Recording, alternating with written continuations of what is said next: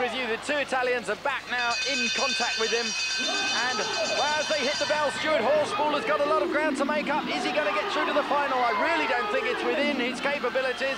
The two Italians are absolutely playing a wonderful game, blocking Velzaboa, and that looked like Velamin from Peretti from Velzaboa. Stuart Horspool gets 1 point for a fourth.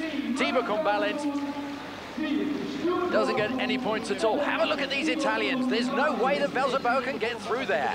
They are playing a wonderful tactical game without actually creating any obstruction, because of course you can be penalised for obstruction. Velzaboa gets 2 points but doesn't go through to the final. So there's confirmation of that result. We'll be back with the big finals action here on Screen Sport after a short break.